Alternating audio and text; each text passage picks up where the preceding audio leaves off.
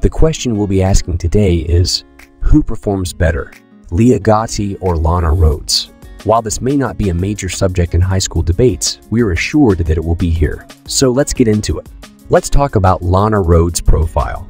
Lana is currently 26 years old. She hails from Chicago, Illinois. Her height is 5 feet 4 inches. She's been blessed with an athletic body with measurements of 35, 23, 36. Speaking of her features, she has stunning blue eyes and silky brown hair. She started her career in 2016 and she has never looked back since then. Currently, Lana is not active in the business, but she's active on her own premium websites and social media. She is part of a new generation of starlets that are here to stay and rock your world. Lana grew up in the country, surrounded by cornfields, and was a genuine tomboy. She was a good student who graduated when she was 17 years old. Lana enjoys athletics and has participated in gymnastics and cheerleading throughout her school years.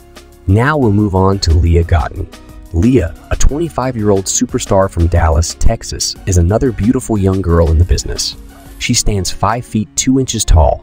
Leah was blessed with a gorgeous, slim physique that measured 34, 22, 30. Speaking of her attributes, she has magnificent green eyes and thick brown hair. Leah began her career in 2015 and has entertained her audience ever since. Leah is well known across social media platforms such as Twitter, where she has 235,000 followers. She has performed in almost 150 scenes up to this point. In college, Leah specialized in biotechnology and engineering.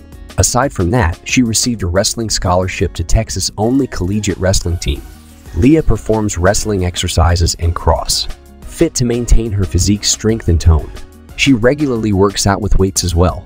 Leah likes going fishing in her free time. So who's your favorite performer out of these two?